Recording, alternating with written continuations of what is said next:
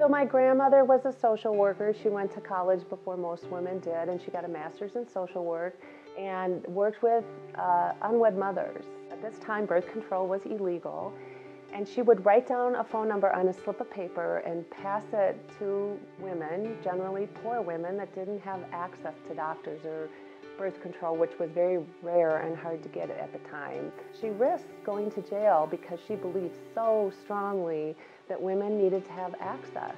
I have to keep showing up. I have to support the staff. I have to support women that need this organization, and that's why I do it.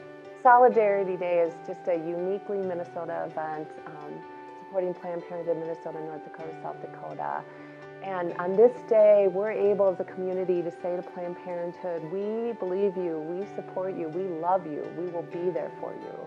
It's a chance for me to give back to this incredible organization that has done so much for 100 years for women and men.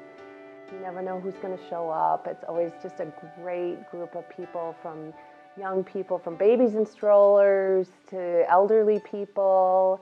And everybody's in this really festive mood. And we say, we will be positive. We will have joy in our hearts. I'd love to have you come and join us in the celebration. And if you can't, you can always make a donation. You can make an impact on Solidarity Day. As others try to push back against Planned Parenthood, we move forward, and we always will. You know, we're not going to give up. Planned Parenthood is here for good.